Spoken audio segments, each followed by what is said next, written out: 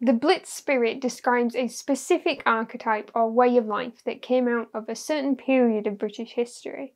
There is no doubt that there were some great examples of people exhibiting Blitz Spirit, but was this really the case for the whole nation? Did everyone really pull up their socks and endure? Today I want to explore the myth of the Blitz Spirit and ask whether this concept was real and if it really applied to everybody. The Blitz itself describes a period from the 7th of September of 1940 to the 11th of May in 1941, when German planes dropped 32,000 tons of bombs on British cities across the nation, with London taking the most damage. Many houses, workplaces and communities were destroyed, and a reported 45,000 people were killed. As the nation finds itself in crisis, a strong sense of resilience grew, and this feeling got people through terrible and trying times. Even with many parts of the city decimated, somehow people were still hopeful. In fact, 97% of Londoners still continued to believe that they would win the war in the end. And everyday life generally continued on, with a few major adjustments. It's even said that people would compare bad days to weather, it being very blitzy out today. So life endured, because it had to, and there was little choice to do anything else. Right from the beginning of the war, safety procedures were put in place for the home front, with the fear that civilian bombings would occur. However, even in the darkest days of the Blitz, not everyone willingly accepted these new safety measures. There were many instances of complaints, objections, and refusing to follow orders. Blackout measures, for example, were the biggest source of these, and enforcers of this new law were extremely unpopular. This required the minimizing of outdoor light to prevent overhead bombers from targeting large cities and population centers. So, blocking the windows and doors with the blackout material, having streetlights and vehicle headlights off or deflected downward. This was seen as the worst disruption to everyday life, and hefty fines were handed out when not following these rules. And on top of this, the darkness also enabled more crime to pick up. Looting specifically was a big thing, bombed and abandoned buildings being the main targets, but shops were also targeted under the cover of darkness. For these so-called bomb chasers, there wasn't much the police could do to guard these destroyed buildings. It was said that shopkeepers lost more from looting than they did from damage from the bombs themselves. Now, looting abandoned bomb-damaged homes was not too immoral, but it really crossed the line when, during air raids when people were sheltered in public shelters, burglars took the opportunity to raid their undefended houses for valuables. In fact, it's no wonder that theft rates rose, as many criminals serving less than 3 months in prison were released when war was announced in 1939, and when caught, most small charges were given higher fines rather than locking them up in prison.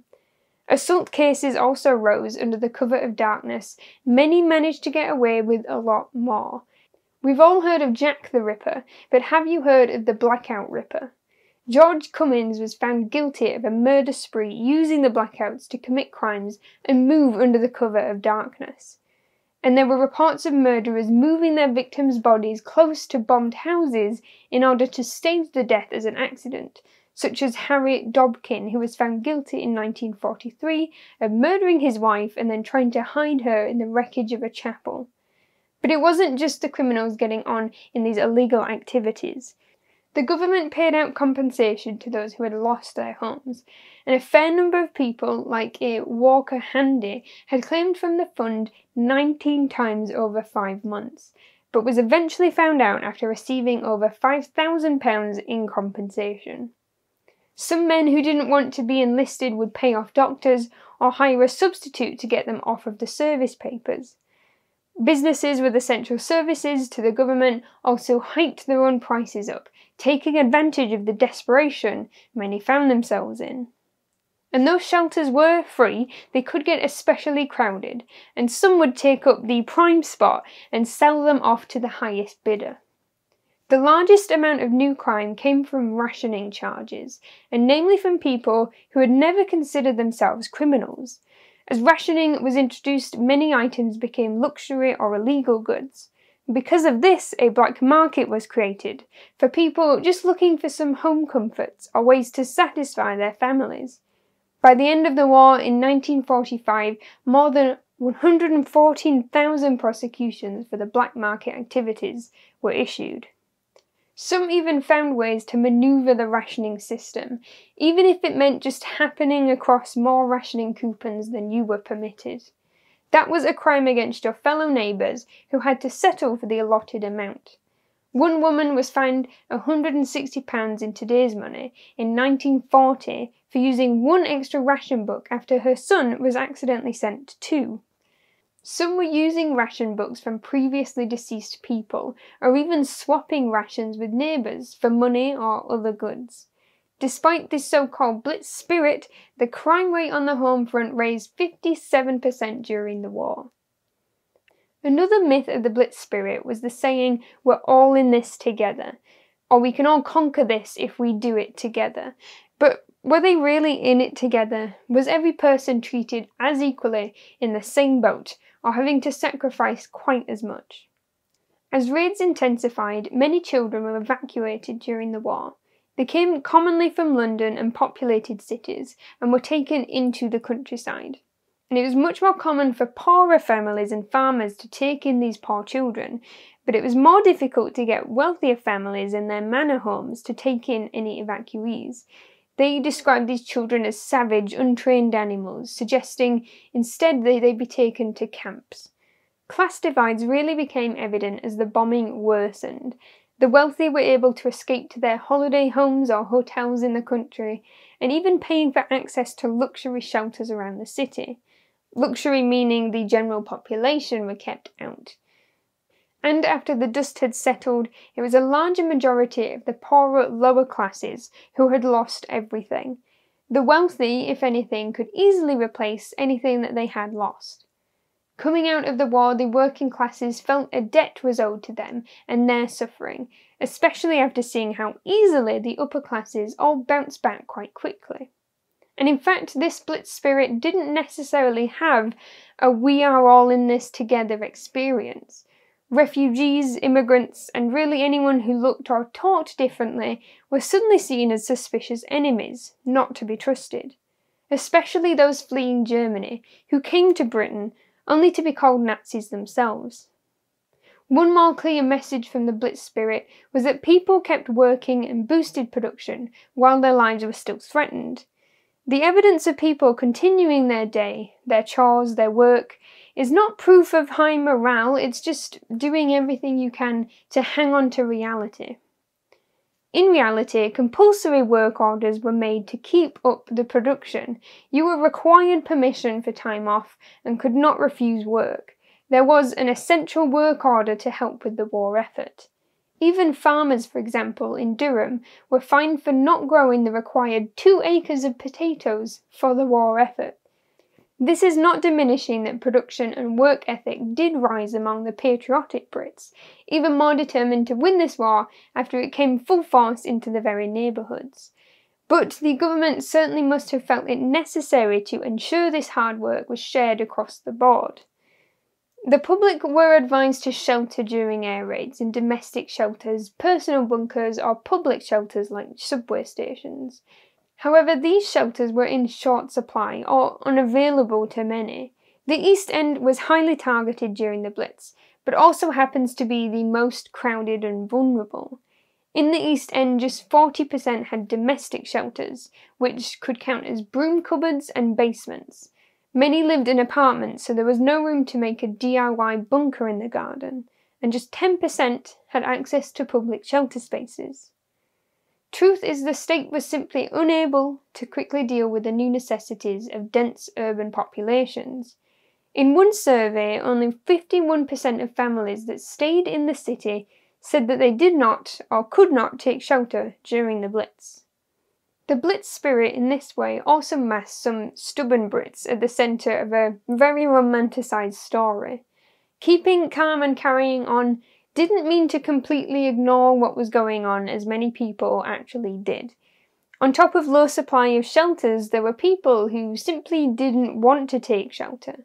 When the bombings began, at first it was chaotic, but at least most of the population were frightened enough to follow safety instructions and what shelter was available to them. After a few weeks and months, the novelty was wearing off.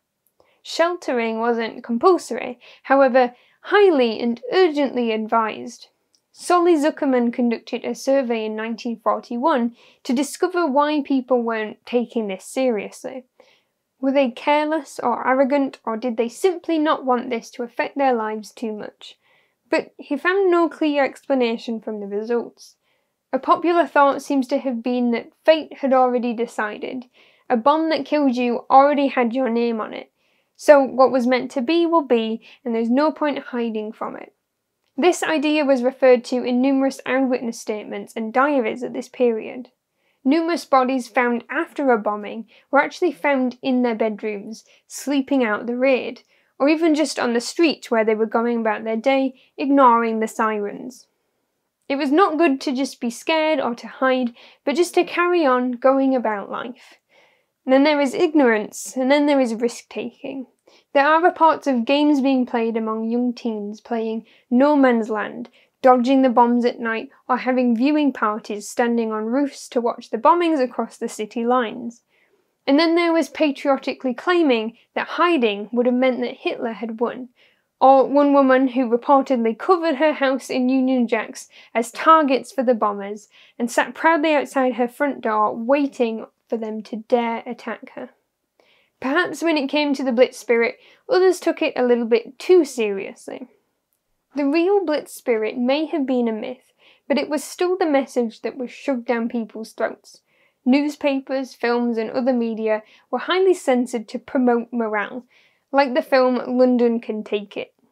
The classic poster and term that epitomizes this Blitz Spirit is the Keep Calm and Carry On poster from 1939. This was a slogan created by the British government on the eve of World War II. They printed 2.5 million posters, however they were actually never used and eventually most were destroyed. It was only 55 years later that a book dealer discovered one surviving poster. The message was unearthed and brought back into the public eye for the 21st century. Such posters tried to keep up morale and wanted to convey reassurance in troubling times.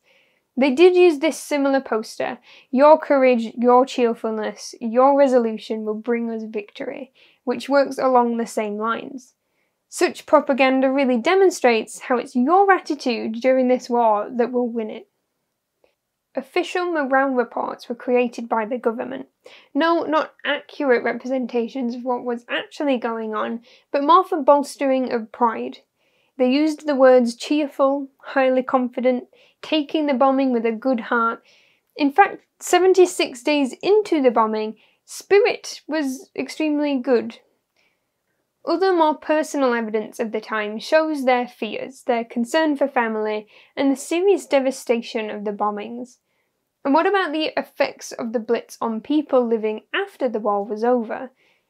In a study from the city of Hull studying survivors from the bombings, Britons were experiencing trauma from this. Some experiencing minor shock symptoms, some severe long-term anxiety states. In fact, health officials were worried about an air raid shock epidemic. However, in the 1940s, most ordinary people didn't know about mental health or how to seek help for it. So there was no wave of trauma patients or admissions into hospitals. But what came of the Blitz was fear. What came from that fear was endurance, survival, and the need to keep calm and carry on. There was no room for trauma when these people needed to survive, and so any psychological effects went untreated and often unreported. And if we have learned anything from history, just because something wasn't reported doesn't mean it wasn't happening. It was primarily shoved under the carpet, and the focus turned not to the bad effects of the situation, but the resolve and stoic nature of everybody who went through it. And that's what we have continued to glorify about this time, not what they were feeling, but the mask that they were wearing. However, the Blitz Spirit grew to describe far more than just this particular period. It now symbolises a message of resilience in the face of unexpected adversity. But comparing the Blitz, and in turn the Blitz Spirit, with whatever we happen to be going through at the time, also has to acknowledge that it's okay to struggle, and it's okay not to be as badass as some of our ancestors. Overall, the Blitz Spirit may embody a great deal of brave and resilient people. It also masks the human nature behind a terrible situation. Not everybody kept calm, and not everybody wanted to carry on. Now, this is such a huge topic, but that's all for today's video in dispelling the myth of the Blitz Spirit. I hope you enjoyed it and learned something new. Please check out some of my other videos and don't forget to subscribe whilst you're at it. Bye.